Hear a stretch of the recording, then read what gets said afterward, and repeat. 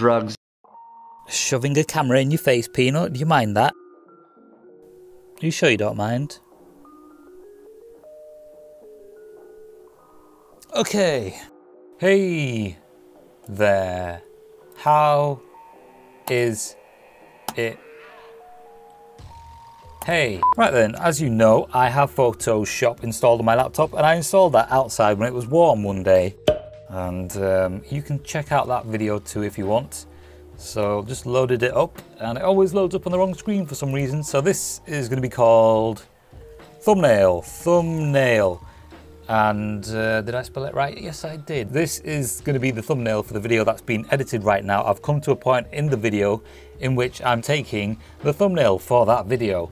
So if you're interested, then, you know, watch. And if you're not interested, just click it off and go to another video of mine. So I'm going to go to the folder in which I saved this picture and just drag it on. Now this is a raw picture, so I've got these options that pop up. What I'm going to do is just adjust the exposure. If you press Alt, you can see when it starts to become overexposed. Okay, now the first thing I'll do is just stretch that out. Sometimes you might end up cutting a bit of the picture off, but that's okay. The next thing I'm going to do is sort of straighten it out a little.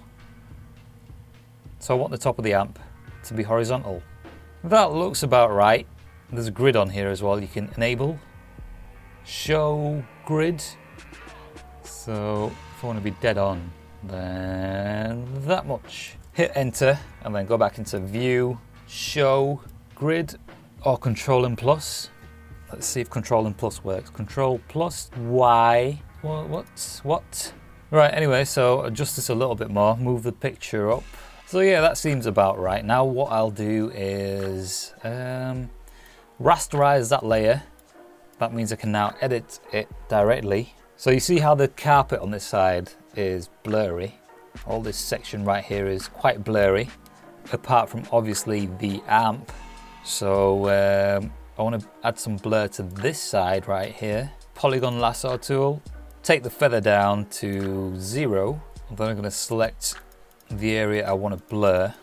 First I'm going to layer via copy, but then to that layer I'm going to add a lens blur. Okay, and then what we'll do is go to this eraser tool.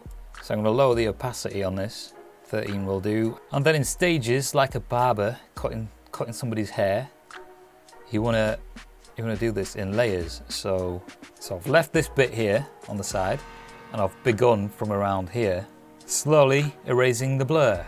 So you got to fade that blur out.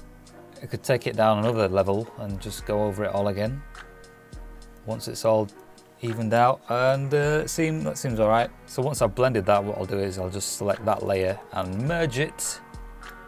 And now we can adjust the color tone. You can try auto color. That doesn't look too bad actually. If I was to do this manually, what I'd do is I'd go into here, adjustment, and go down to color balance, and then start changing things. So that's me doing it manually. That's what it was before. I've just taken this blur down a little bit more. Just leave it on mid-tones and just give it a slight change. See, that looks a little better. So for the text, what I'm going to do is something simple. SMD. We'll leave this around here somewhere and type in free air on the right-hand side. Free air.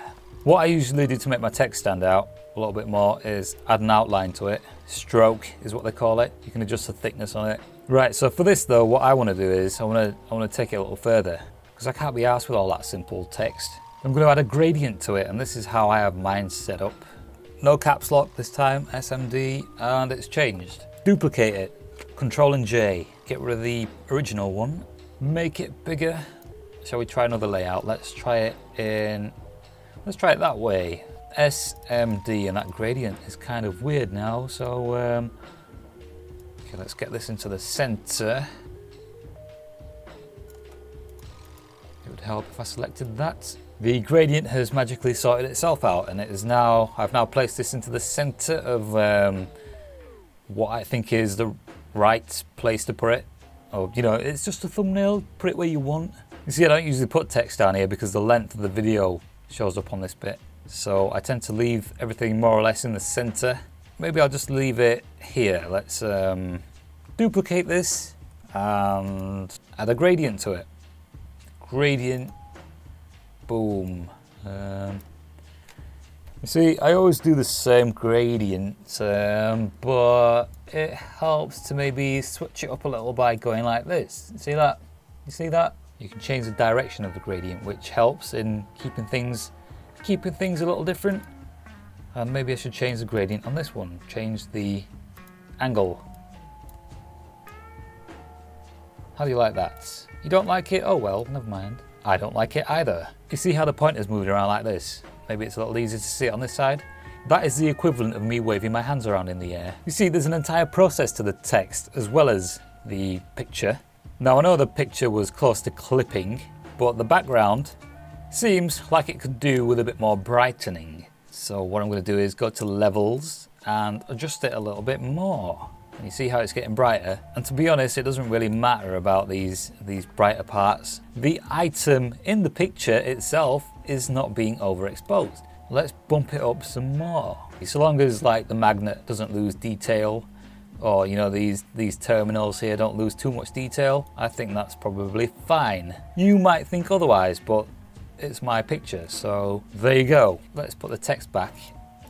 Now when you add a stroke to these or an outline, they'll stand out even more because the background is overexposed. It's got all that white behind it. So that is how I do my thumbnails, more or less. I might play around with the text even more. I might add a shadow to it, or I might just completely change it altogether. But that is more or less how I do my thumbnails. And they can zoom out a little bit to see how they would appear on YouTube. That is a quick preview to what the video, or at least the thumbnail anyway. You're not really going to get much of an idea what the video is going to be like, but so yeah, that is all, I guess. See you in the next video. Drugs and guns.